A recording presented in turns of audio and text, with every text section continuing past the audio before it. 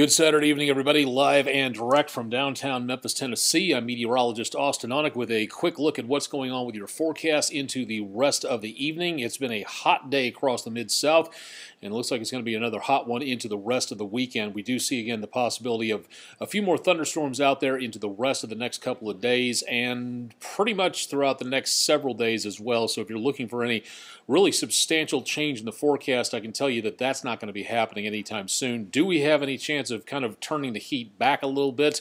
I really hesitate to call it cooler, but as of right now, we don't really see too much of anything out there in the way of good news on that for right now. So again, for the next few days, going to be doing anything in the way of outdoor activities.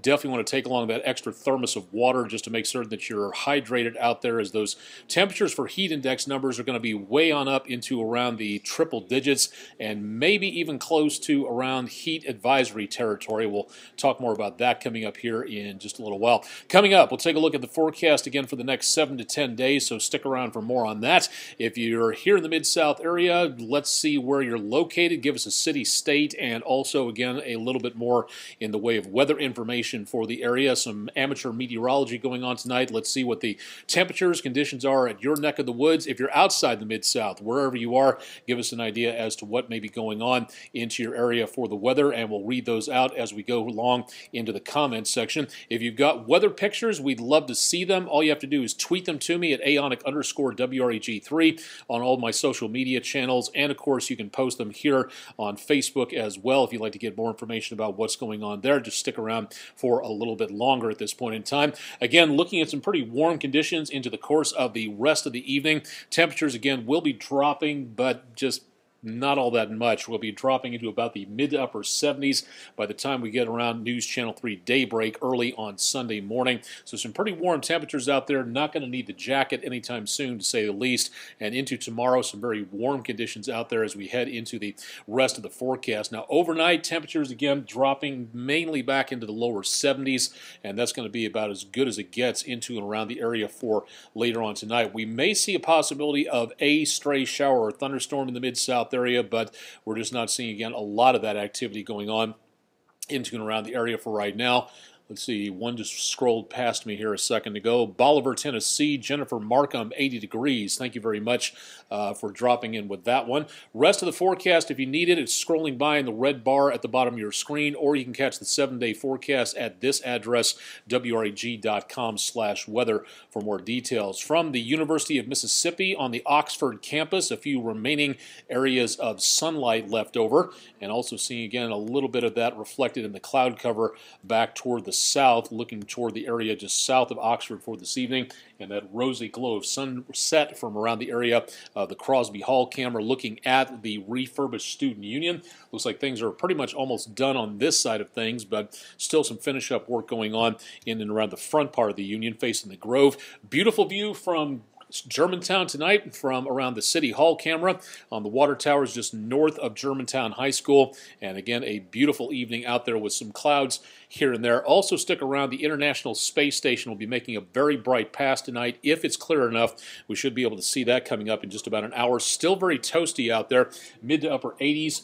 Fairly high humidity values and winds not doing much to cool anybody off into and around the area for right now, as we see some pretty high heat index numbers as well. Just across the street from the FedEx St. Jude Classic, Windike Country Club, golfing finishing up for the day with a few clouds there. And sunset right above West Memphis, Arkansas tonight, as seen from our tower cam just, let me see, that way, I think, from where I'm standing for right now. So see that area into and around there. Not much left over from the showers and thunderstorms from earlier today. We did have, again, some speckles of showers and thunderstorms early on, and there are still some thunderstorms well on down to the south of Oxford, making their way down toward Columbus, Lexington, Philadelphia, in Mississippi, getting a little bit of activity here, but most of what we're looking at for right now in the Mid-South, everything that popped up earlier today has basically come to an end, and now that the sun is down, we're really just not really expecting to see too much of anything else Maybe a thunderstorm off and on into the next couple hours, but not much more than that out there.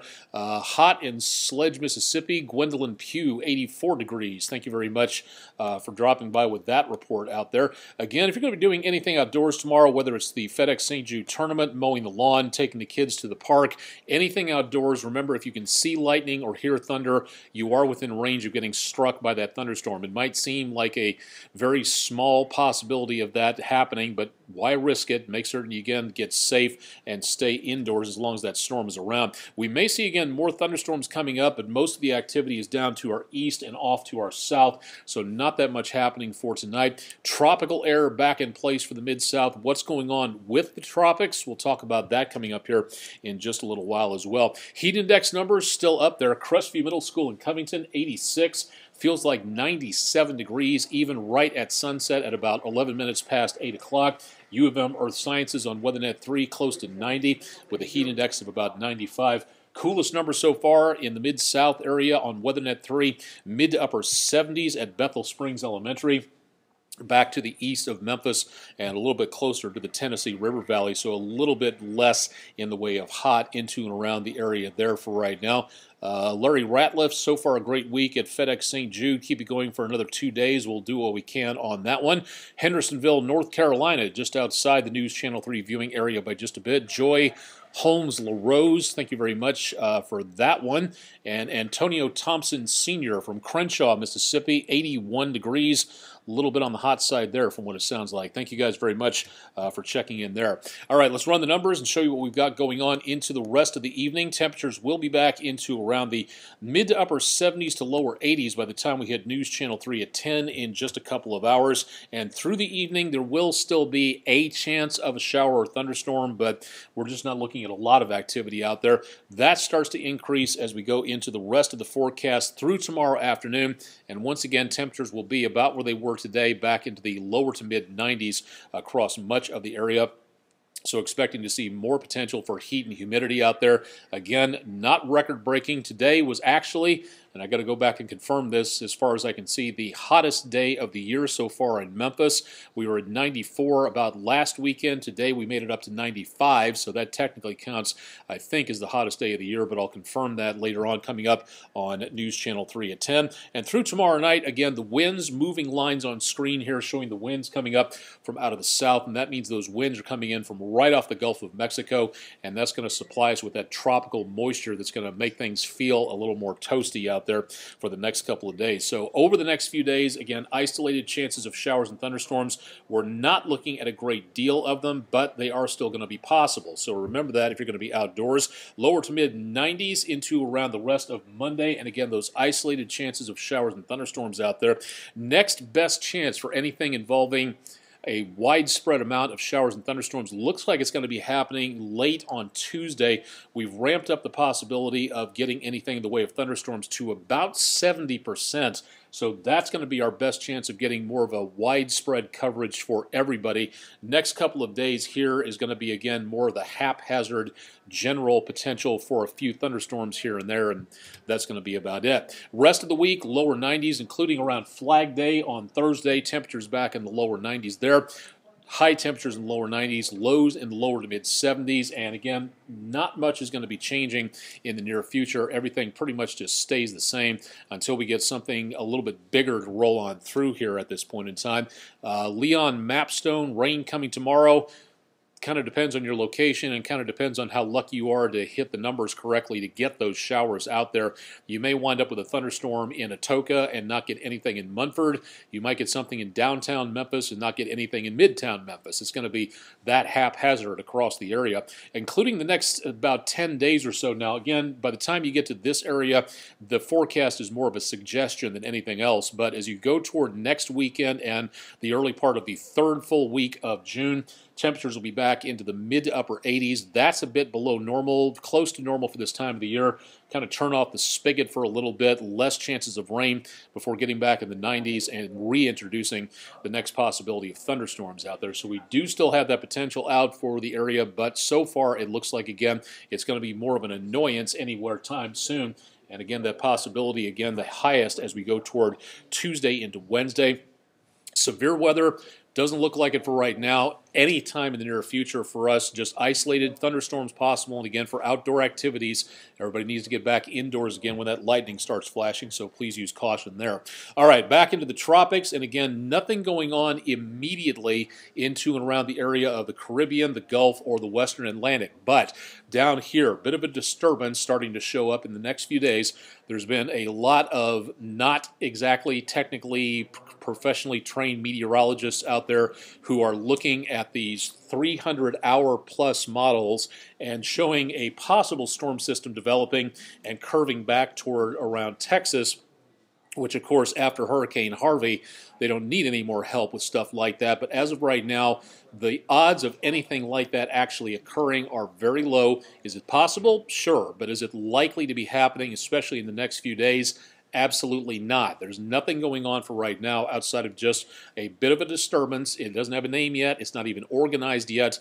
And again, some of these forecasting sites on the internet engage in what's called wish casting, doing a very good job of saying that these storms are going to be monster, incredibly fatal storms coming on through, and they're still looking at incredibly far in advance models to where anything can change. So right now, if you have any plans to travel to Houston, the Gulf of Mexico, the Caribbean, a lot of people on vacation in those areas right now, we're not seeing anything in the way of major problems. But again, for right now, we do need to keep an eye on that, as this is the perfect time for those things to develop. Now, the National Hurricane Center, that's where we get these forecasts from, is showing no tropical development for the next 2 to 5 days. So that's good news. But again, if you see these things on the internet, as, excuse me, my wife calls them, these sparkly snow maps of doom that seem to show up every single winter time, showing 2 to 5 feet of snow for Florida, again, hold off on passing those things along until you get it from places like us here at News Channel 3, the National Hurricane Center,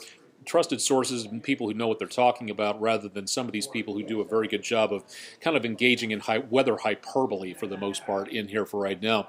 Demetrius Anderson, hot in St. Louis, like Memphis, 97, feels like 100. Yes, definitely feels like that out there. Bobby J. Collins Davis, Whitehaven, just plain hot. Yeah, okay, I can definitely get behind that one. Thank you very much. And thanks to everybody else for checking in out there. Thanks to everybody for some great pictures over the last few days.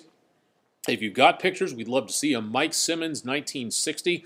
Beautiful view of a roll cloud moving on through northern Mississippi earlier last week when those storms rolled on through the area. Fred Style, 88. Beautiful view of sunrise this morning, and a gorgeous one from yesterday morning on Friday. Thank you very much for those from the Ole Miss campus down around Oxford, Mississippi. And talking about Asteroid Day, coming up in about 3 weeks from today, it's an opportunity to use science to raise awareness about asteroids and comets in the solar system and why we need to be doing a much better job of looking at these things. Posted about Asteroid Day, Tom Prestigiacomo, thank you very much, very nice guy, but with a name that's incredibly hard to pronounce sometimes, showing the real reason the dinosaurs went extinct with a classic from the Far Side cartoon strip from the last few years. If you'd like to see my response from the comic strip Poorly Drawn Lines, you can go online and take a look at that coming up a little bit later on. If you've got pictures, please send them in. Aonic_WREG3 on Twitter, Aonic no underscore necessary WREG3 on Instagram, and Austen Onek WREG on Facebook. We would love to be able to show your pictures on air and online here, but we can't do that unless you send the pictures in, so please consider doing that out there. The International Space Station will be making a pass over the Mid-South. It'll be starting at about 8:59 tonight. And unfortunately, the animation is having some problems here, but it will rise in the northwest at about 9 o'clock this evening. If it's clear enough, and it should be, this should be a super bright pass, which means it'll look like a slowly moving but steadily moving star across the top of the sky and head down to the southeast, right back around where Jupiter is. And you can see that dropping on down to the southeast. Again, that'll be later on this evening at about 9 o'clock and then fading in the southeast at about 9:06. Want to see more about this? Again, head to my social media network pages, and we'll get more information about that on there as we go throughout the rest of the evening here. Juneau, Florida, muggy, way too much rain lately. Donna Tremarch, thank you very much for that. Joyce Johnson Berry, Crenshaw, Mississippi, hot and dry. Thank you very much for that one at this point, and thanks to everybody else for checking in.